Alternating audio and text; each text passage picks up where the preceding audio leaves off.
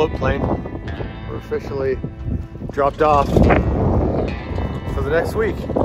Bear hunt. See you, Doug.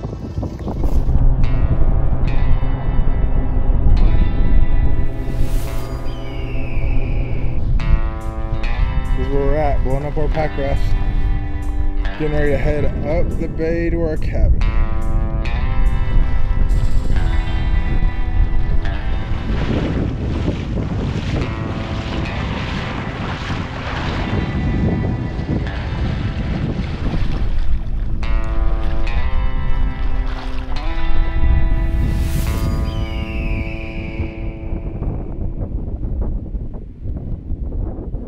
Well, this last spring, myself and my best friend Jesse headed up to Southeast Alaska on a black bear hunt. This is something that we were really looking forward to. It'd been 18 months nearly since we'd drawn the tag until now we're here. And we're in the wilds of Alaska, got dropped off by a float plane, and really looking forward to the next week that we're going to be able to spend together. You know, that first day that we were there, couldn't hunt because we'd flown in that day, so decided to kind of get all of our gear consolidated and taken care of in the cabin that we were going to be staying in. Go ahead and shoot the gun, make sure that everything was sighted in, and get Jesse also comfortable with the gun since I had brought it, as well as we had to get water and just kind of taking care of the camp stuff that we needed to do. Here we are, we got dropped off by a float plane, and we're just excited for the next week.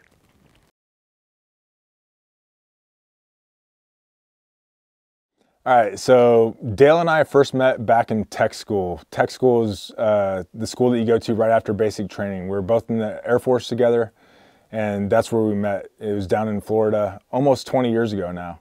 Dale and I hit it off right off the bat. Shared interest in music and the outdoors and kind of upbringing, even though we're both from opposite ends of the country, him being from Florida, me being from Oregon.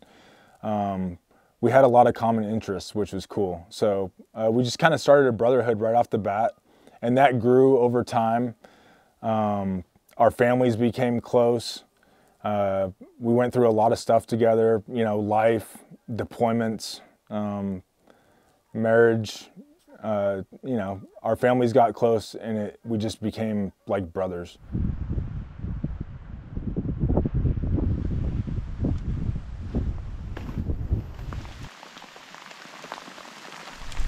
All right, so first night here in Alaska, and we actually came back to camp early tonight because we got absolutely poured on all day long while we were out. We did like 8 miles today, just kind of checking different bays. But we were sitting up there eating some dinner real quick. Just happened to look over, and straight across from where we're staying, back in this bay, a bear pops out. We were watching some deer and stuff like that. Saw a bear. Can't tell how big it is because good little ways out there, but we're going to try to get the wind in our face and just make a move.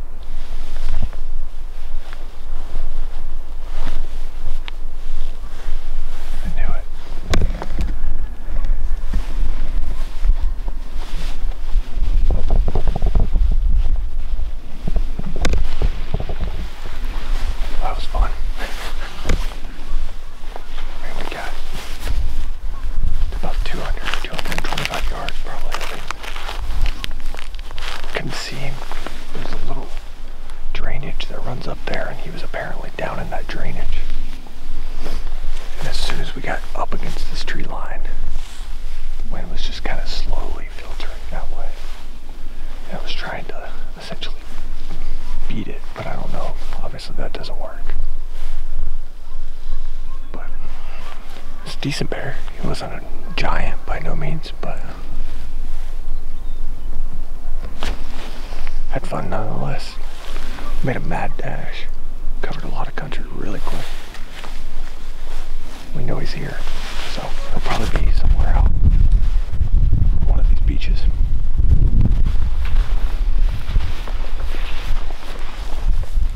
The next morning we woke up, it was kind of raining a little bit, but we saw what we thought was going to be some clear skies, so we decided to head out.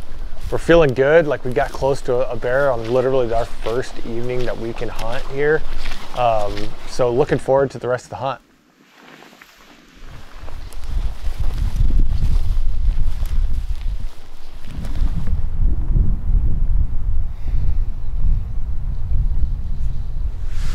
So tonight is the second night that we can hunt here in Alaska, and we decided to try something different. It's been kind of rainy, overcast all day long. The wind is kind of whipping up into the bay, so we kind of stayed on the east side of the drainage and worked all the way up, and we're almost to the point of or close to the head of this drainage.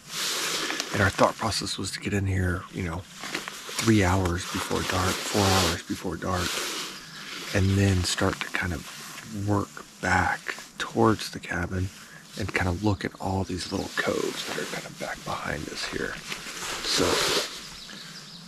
that's what we're doing right now. We're waiting out yet another rainstorm. I know you can't really see it, it's kind of starting to stop, but now we're getting into position, hoping that the wind will kind of die down, that last couple hours before dark, and hopefully a bear gets out, comes out, gives us a shot. This place back here is crazy cool. It's like really, really tall grass. Gotta be a bear somewhere in here. We just have to see him at the right time and hopefully get the wind right and not have to switch on us like happened last night. So we'll see.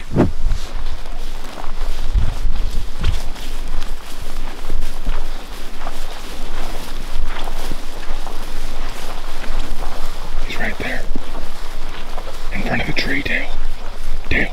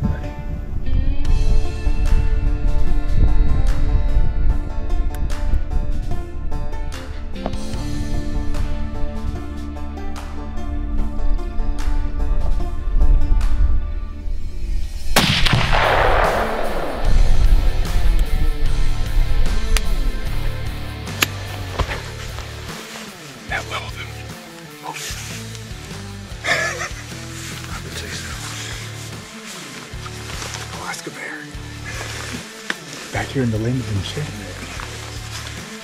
I think he's got a pretty good head. 375 H&H, I think. Rocket. Rocket shit. Look at that thing of beauty.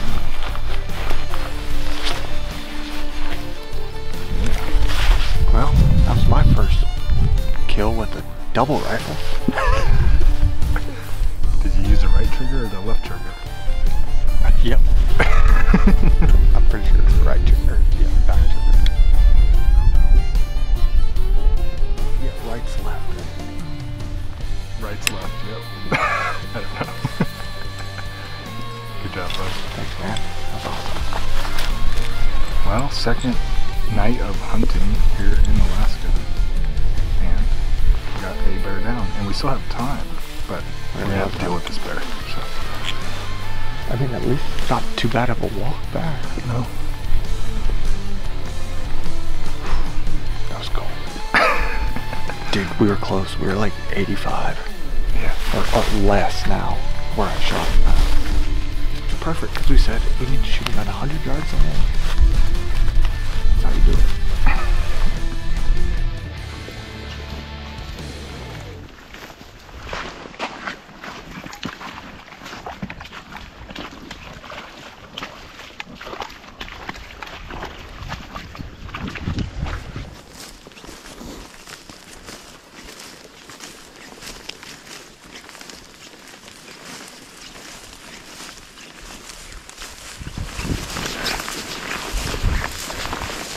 He was walking this freaking ditch.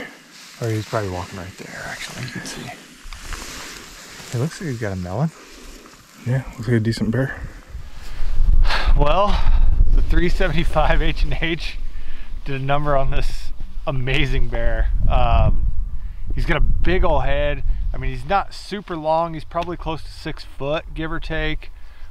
He was just down in this depression as he kind of moved, and I mean, we could just see his back just a little bit as he was kind of sneaking in there, and he was just feeding along, and luckily we were able to come off these trees that we're looking at, you know, that's only 350, 400 yards away, and make this big circle, get the wind just absolutely perfect, and sneak right into him. So ended up shooting him right at like 90 yards, and I mean, for this double rifle, this Shipui here, couldn't have asked for a better way to kill an Alaskan spring bear. And man, this is awesome. This is only our second day of hunting.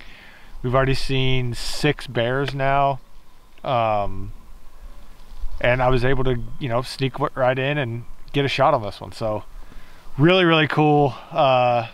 Jesse did a great job, like right there behind me. So now it's time to get him a bear, and we got a lot of days left. I mean, we came in here for, you know, a full week, 7 days. We wanted to give ourselves as much time as we could, especially with you know, having limited range capabilities, you know, with this big gun. But you know, it's going to be great. So awesome bear. Time to cut him up and get everything taken care of, and we can almost see where the cabin's at from here. So we're not too far away, so we can make the hike back. It won't be too bad, I think. Rain's kind of come in and passed, and it's becoming a gorgeous evening, and can't be more thankful for this bear.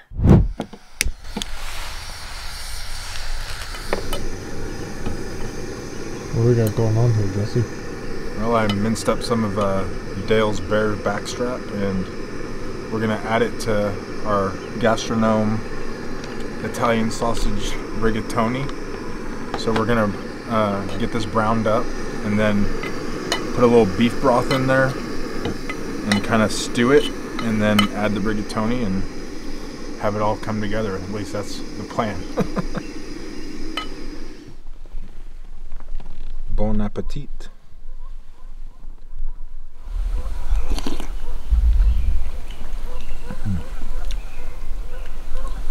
Tastes good. That'll do. Day 3, we woke up. We're kind of taking it easy in the morning. We got Dale's bear. We got the skull taken out of it. We got the hide fleshed pretty good, and then we treated it with salt because it's just everything's so damp here. And we got that hung up. got that taken care of, just took it easy, and then we made a nice afternoon hunt back up to the north again, but into some of the areas that we didn't get to the day before because we ran into that bear so quickly.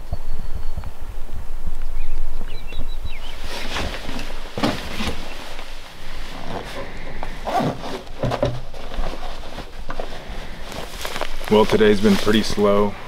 Weather's been pretty rainy, so we've spent most of the day at the cabin just kind of overlooking the bay here.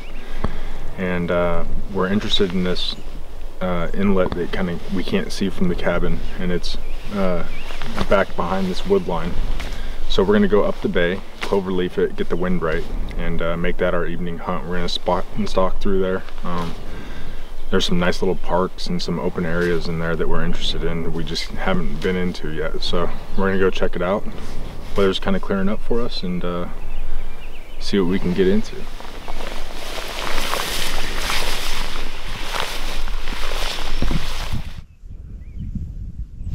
And all these little black stumps or like black areas underneath these fir boughs or evergreen boughs, they get you looking a lot.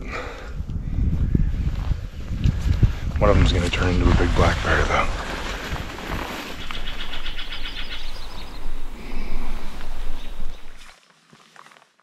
I think the hunt is starting to wear on both Dale and I a little bit.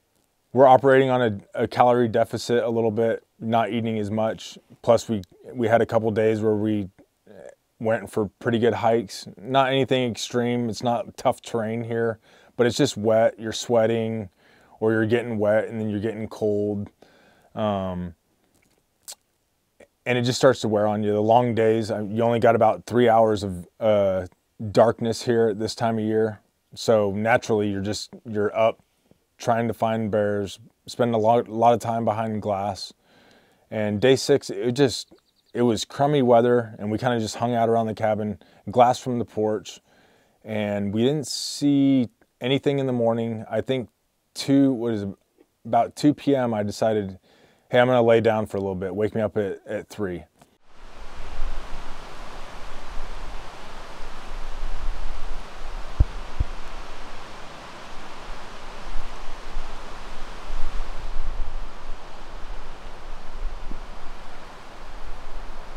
All right, it's our second to last day, and it's early afternoon. Rain just broke off, and I laid down. It's about 2:30 in the afternoon. I laid down, and as soon as I zipped up my sleeping bag, Dale says, "Bear." I thought he was messing with me, but so got up and got him in the spotter. We kind of lost him in this long grass out here. He's probably only 700-800 yards out here, so we're just gonna try and pick him back up, get the wind right, and head out.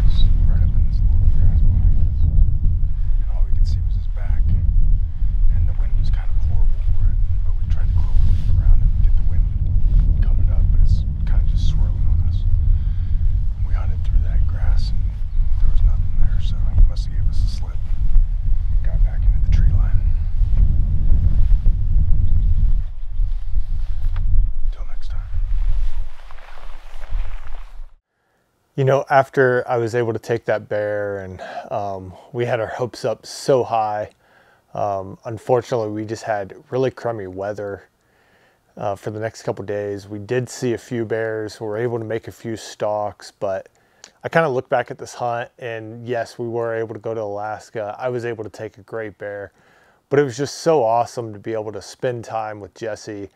We don't get to do that as much as we used to when we were in the military, so being able to do that was really important for me, to get, you know, a week away up in a really remote area, no cell phone service, just him and I, being able to crack up, cut jokes, have a good time, listen to music, you know, it was really cool. Just so great to catch up. So yeah, I mean, you know, we had the float plane coming, and it was time to head back to reality and back to the world.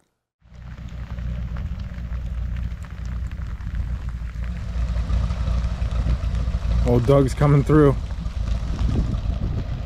We're about out of real estate here.